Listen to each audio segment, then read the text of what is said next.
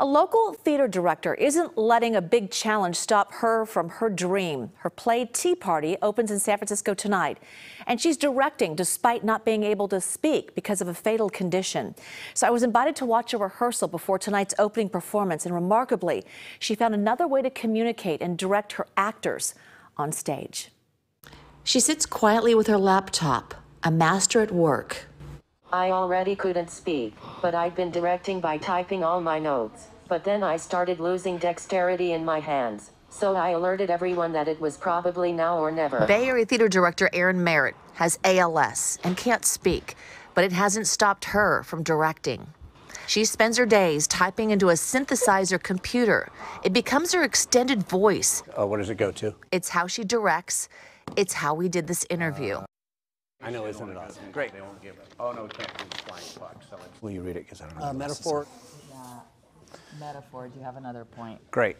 She lost her voice when she was teaching a Shakespeare theater class, and it kept getting worse. Last August, the diagnosis came. Merritt had Lou Gehrig's disease, or ALS. It's a condition that breaks down nerve cells. What does the future hold? Oh, who knows? Really? I will become increasingly disabled and die. ALS is 100% fatal, and though there are medications for it, the best they can do is slow down progression, and they don't seem to be working for me. In the meantime, I am directing an episodic musical piece about women in theater. The heartbreaking diagnosis sent out a rally cry to the Bay Area theater community, a final play to direct. It takes time to type. She still brings her humor, and what I like is she asks open-ended questions, which really brings a collaborative nature. How it's all coming together is a work of pure art in itself. Rehearsals can be challenging, I witnessed that, and her daily medication treatments exhausting.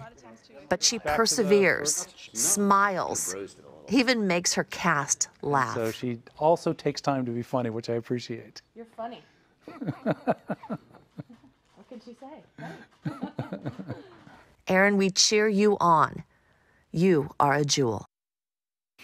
Erin Merritt went to Berkeley High School and has two twin 17-year-old daughters. Actors in the community have set up a fund for her as she will need medical equipment as this disease progresses. Tea Party runs through March 19th at the ACT Theater in San Francisco.